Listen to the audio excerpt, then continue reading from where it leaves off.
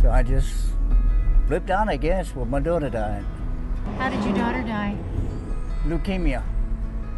How old was she? 7. Dutch Gaines, a Vietnam veteran, could withstand combat, but not the death of his 7-year-old daughter. He withdrew, living in a tent hidden in woods behind a Charlotte shopping center. And here it is.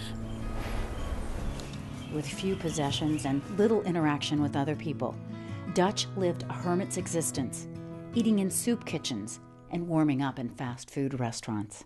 People who have extreme trauma in their lives can spiral down without support around them, without family, without the ability to access the kind of support they need. Sometimes they end up in a tent for 5 years. When they told me she was okay, I thought she was okay. I thought it was going to fall in place. So there, I'll just take her home and have her smile like she normally does. She didn't.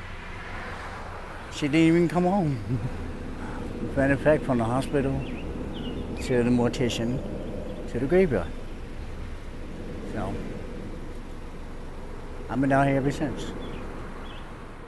What McCreesh does is just reach down and give them a hand up. Just give them that support that they need to do the kinds of things that we all want to do. To be in community, to be productive members of society. That McCreesh formula of community, support services, and a drug and alcohol-free environment is successful.